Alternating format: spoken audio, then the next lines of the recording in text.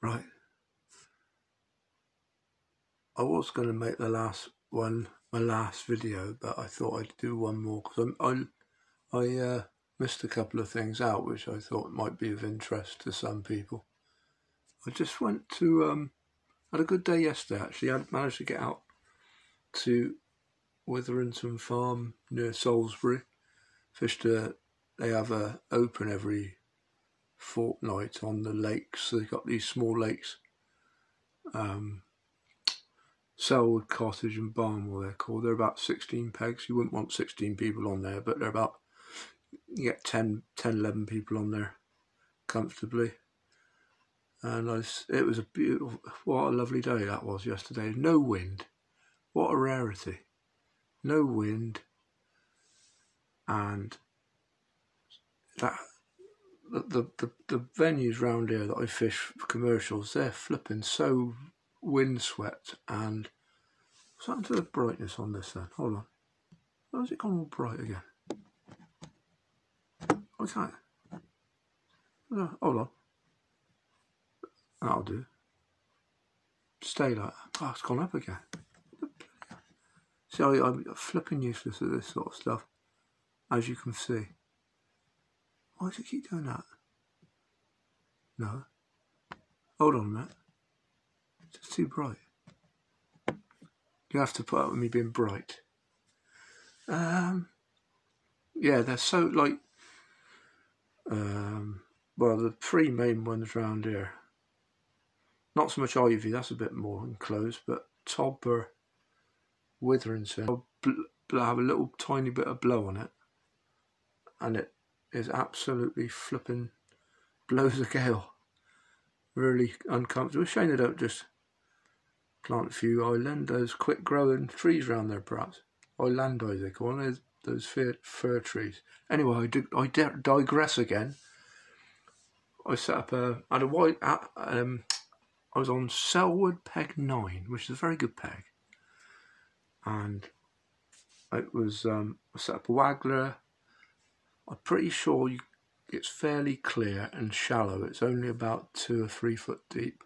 I was informed that I was very unlikely to catch fish short or down the edge.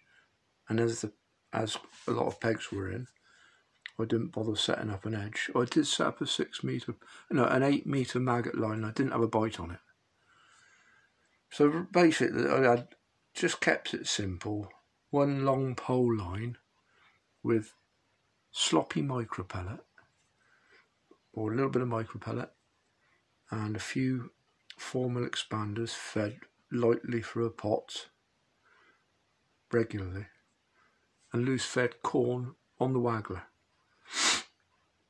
Between, I don't know, anything between 4 metres off. And by the island, there's no slope on that, and it's just same depth by the island as it is 4 foot off or 4 metres off the island, so it's quite nice actually. Plumbing the waggler, I tell you what, I have to just say something about plumbing the waggler. You want to have a float. You want to have you only want to don't put too big a blooming shot on your hook to plumb the SSG, something to just take the blooming waggler under, because I've seen people plumbing before. You've got to take a bit of time with it as well, because you can cast out, it goes under, you just got to wait a little while, and some people get, oh that's it, that's done, but they're fishing on the bottom when they think they're off the bottom. So you've got to take a bit of time on the plumbing side of it, try and get it quite accurate. You can never get it proper accurate. You can't say, oh, I'm fishing dead depth. You don't know whether it's dead depth or flipping 4 inches over the depth, but you know it's on the bottom, which is the important thing sometimes. And it was good conditions yesterday, so I just started off about, I don't know, 4 inches on the bottom, 6 inches on the bottom. Last shot, probably just touching the bottom, and I think I put 1, 2, simple shotting pattern in that depth of water. You don't need a lot of shot down. 1, 2, 3. 3 number 12s, they are. And I'll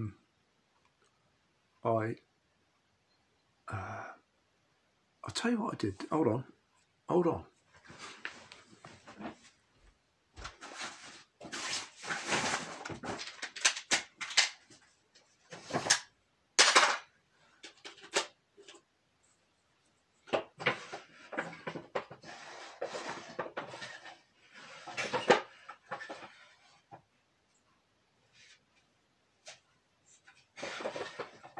Won't be a minute. Be patient. I'm trying to find the float I flipping used. I can't. Yeah, I think it was. Hold on. Don't go away. Yeah, one of these. Come on, Gary, these balls swivel.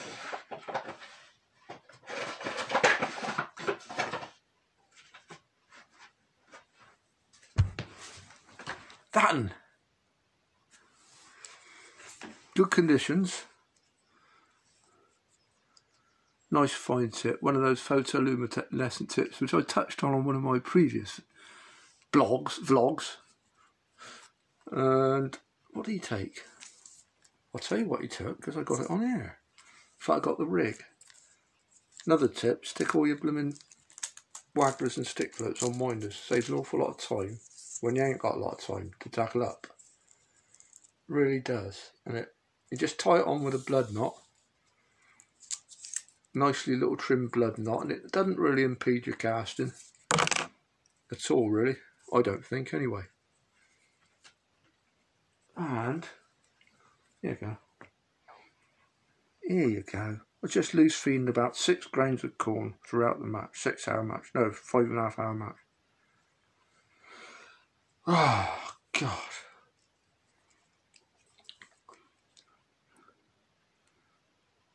Yeah, so I had that. I didn't have it dotted because there was there's a lot of stock. There's a lot of fish in front of me. There's a lot of stockies in front of me, and I was getting liners. I didn't want to dot it. I did dot it down at one stage. I missed a few bites where I think you're striking at liners half the time. So I had still, you got the sensitivity because you got a nice thin tip, but I probably had that much float out of the water. Waited for it to proper bite on there. And this helps no end hooking the bites, is what I said about it sliding. Look, you're going to have it sliding a little bit. It's only about that deep. Literally, it's only about that deep, look. Can't really tell you. You can't see from it. Doesn't matter. It's 2.5, 3 foot deep. 3 foot max. 2.5 foot deep. And the good thing about this, you can, as I said about varying the depth, you want to go deeper a little bit. Let's try going a bit shallower. You got one shot to move. It's so easy. Just bring it down like that. Anyway, that's what I caught on. Single grain of corn. Little those little tiny crystal bend, although I've tweaked it a little bit so it's an in-betweeny. Why ain't that focusing? There you go. Crystal 610, that is. Kamasan. I love Kamasan hooks. Stood the test of time, haven't they? And that is a 6-inch hook length of 010 Silstar. Anyway, caught most of my fish on that, to be honest with you. But I did have the best run, nearly always the best run of fish is your first run of fish on any flipping method, I find. You rest it and go back to it. It comes back a little bit, but nowhere near as good as the first time. That's exactly what happened yesterday. There's loads out there to start with on the corn, Michael. I did start on the pole. Just tapping a bit of baiting on the pole. I had some skimmers. Ball sizes. Nice fish. They do a silver pool on there. It's a defaulted silver pool, which is good, I think. Spread some money about a bit. Paid top 3 on each lake. Each of the 2 lakes that we're in. 55, 40, 30, I can't remember. And there's 25 or 30 quid silver pool. So at least a third of the anglers get paid out, which is really good, I think. And it's, as I say, it's default. So I've had about £14 of skimmers on and off on the pole. Had a couple on the wagger and corn, not many. And I said it was flat calm, and that pole fishing, had to dot it right down. Well, I say had to dot it. They were funny bites on it, like nothing bites. Just nicking a blooming 4mm pellet, expander pellet through the. I can't get that blooming brightness right. Through the flat end that I was on about earlier on the earlier video. so it pulls through nice and easily. And I can't have about, I probably had about 6 floats length on the bottom, a little bit more sometimes. With this dead depth thing, to be honest with you, I've tried it, and the only time I find it works really well, dead depth, is if you're moving the bait and working it with a hard pellet or any pellet. You lift and drop, and it can't. If you've got to wait any amount of time, I can't get the blooming bites at dead depth. Hardly. Don't get nearly so many bites as I do a little bit of line on the bottom, especially from skimmers, but also from carp. But I know a lot of people. Everyone's for their own, isn't it? Let's face it. But I was thinking, if there's any amount of water movement, you won't keep the bait still, will you? You do need a little shot on the bottom sometimes, just to hold it dead still and get the bites. So I'd go anything up to 18 inches over depth. I think nothing of it, even on the pole, depending on conditions, but particularly on the waggler. Loads of line on the bottom. You've got to dot it down a bit more then, because yeah, it takes them a bit of time to. When you see the bite, they're on the. I can't explain why, but you just have to dot it down a bit more. Dead depth, forward up a bit. You have a bit of float up. Wait for them to take it properly. What am I flipping drivelling on about now? Back to the waggler. Oh yeah. Tell you what, I've noticed. You see people. I used to do it myself. Sinking the line on the waggler. What's the way to? What way do you sink the line on the waggler? Put the rod tip and flipping like that. The whole lot sinks. You pull the float miles off the island. Better way to sink the line on a waggler, right? Obviously, you can't sink the line if it's straight. Well, you can't, because there's no pressure on the line to get it underwater. So cast out, clip it to the island. Let the wind cause a. You've got to wait a little bit for the wind to cause a slight bow in the line from the waggler back, and just flick it a few times to get that bit of line under the water between the waggler and halfway back to you. You're keeping the line above the surface between you and midway. So when you strike, you haven't got to strike through flipping the whole lot of water. It's not that resistance. You're just striking the line towards the waggler out of the water. Kevin Asher has taught me that in one of his books. His old books and the old. I can't remember what it's called now. It's a classic. I mean, he's quite good, Kevin Asher. He's loads of tips in that book of his, and that was one of them. And ever since, I've done that for on the waggler and on the rivers. If you're fishing the waggler on the river, just the same. Quick flick, a few times. You won't pull the waggler miles off course, and it's better. You don't got all that resistance of pulling the line right the way up between you and the float. Right, that's what we are. I've got an auto cue today. Hasn't made any bloody difference. I still don't.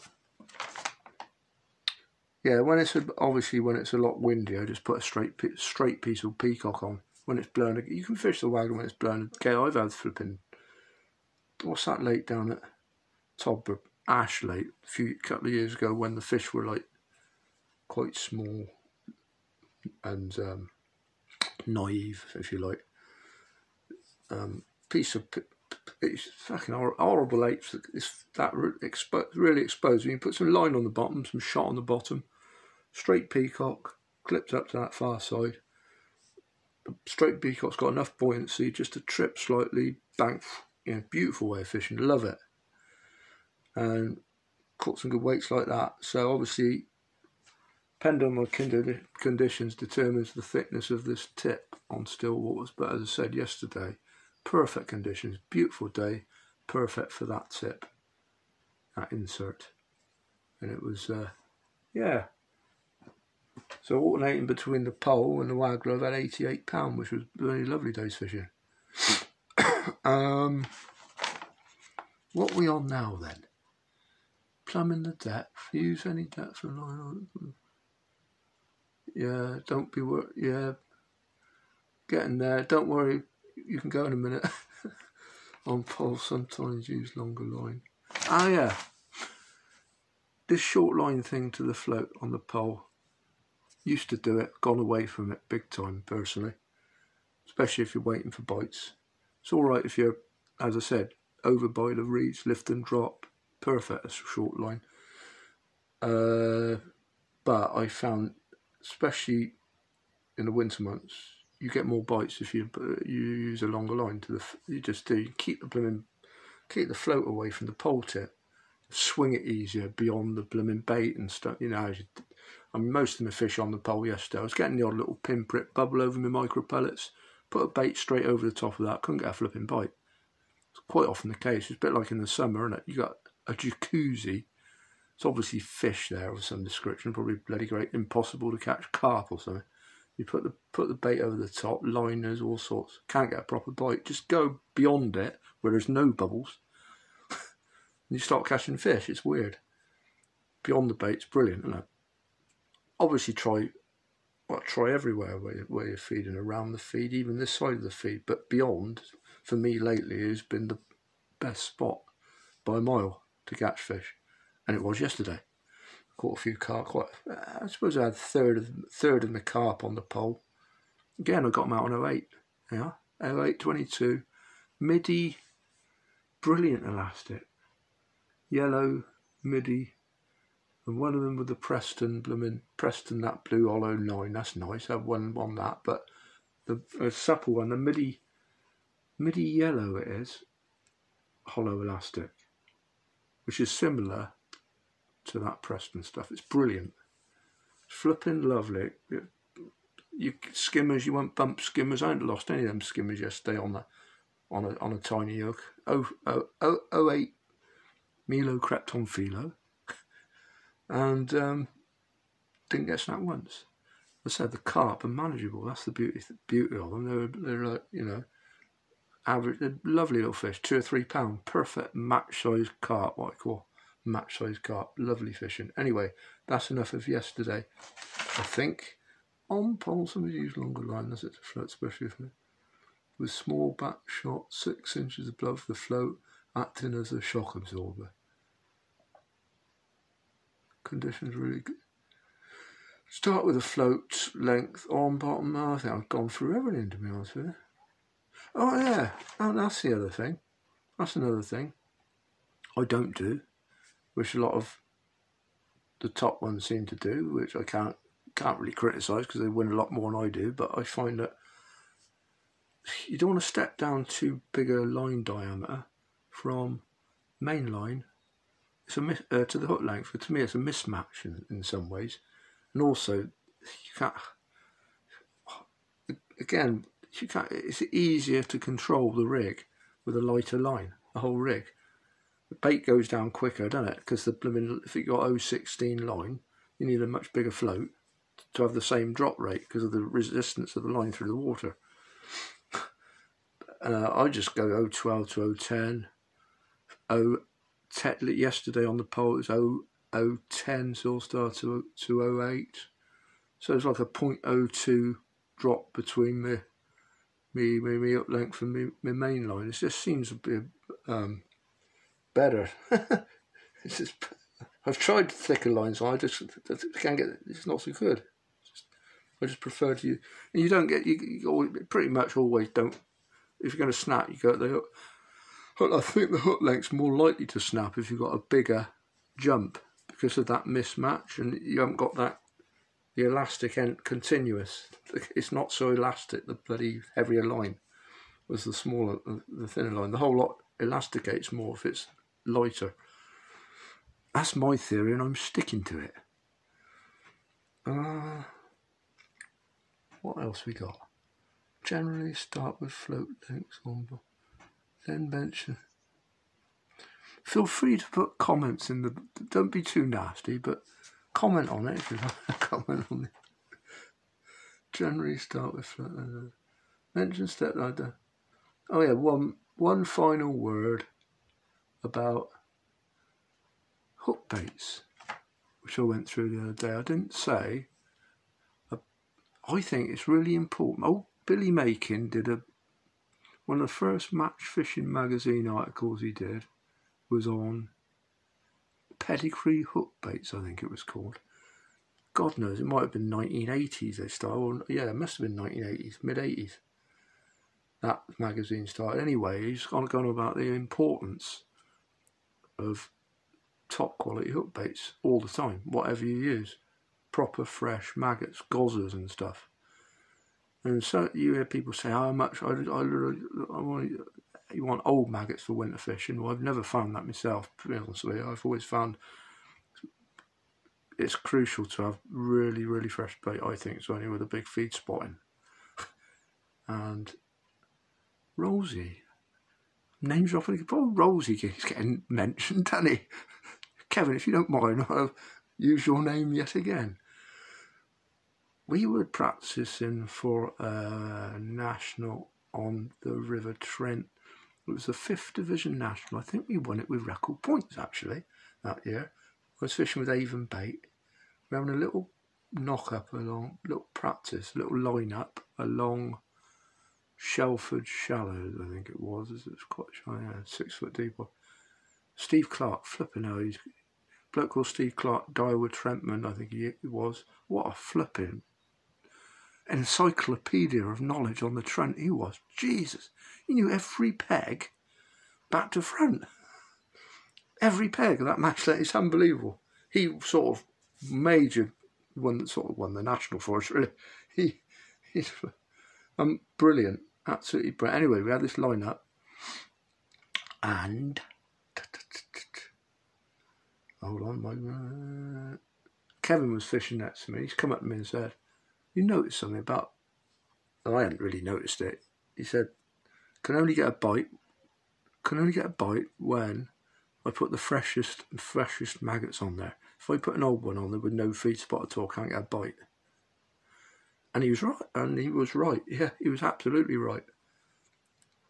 And since then, I've found that loads of times. Proper fresh bait, really important. Even pinkies with a big feed spot, really important, especially as skimmers and stuff. That's why we used to do our own gozzers. We didn't do it for the hell of it. They were deadly. Softer, isn't it? You can suck them in better. They're more appealing to the fish. Right, that'll do, I think.